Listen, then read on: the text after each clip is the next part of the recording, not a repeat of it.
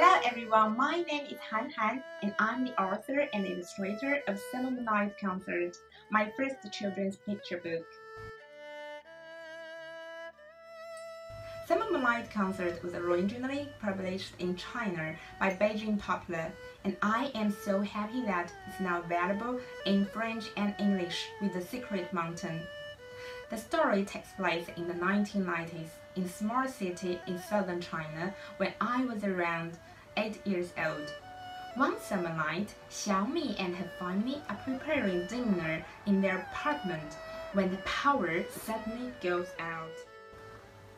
Xiaomi and her parents go down to the courtyard where she dances, where her father plays the erhu and her mother plays the accordion.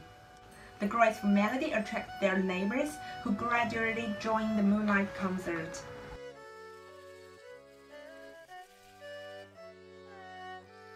As a child, I moved with my parents several times, but the scene of my childhood home in my dreams had always been a dormitory building located on the primary school campus where my mother worked. I lived there for 12 wonderful years, from when I was 5 years old until I left for college at 17. I miss those days of playing with my friends and being surrounded by neighbors who like family. The small town life radiating from this campus was my whole world, and I brought this nostalgia into Summer Moonlight Concert. This book has been in my heart for a long time.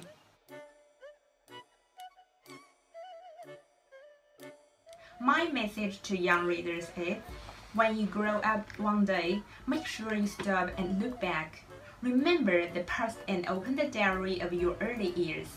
You will be surprised to find that your childhood sends you precious gifts through time. You'll remember that you had so many wonderful moments. The original artwork of the first page is now hanging above my workbench. When I'm tired of painting, I look up at the picture and see my hometown, the whole world of my youth.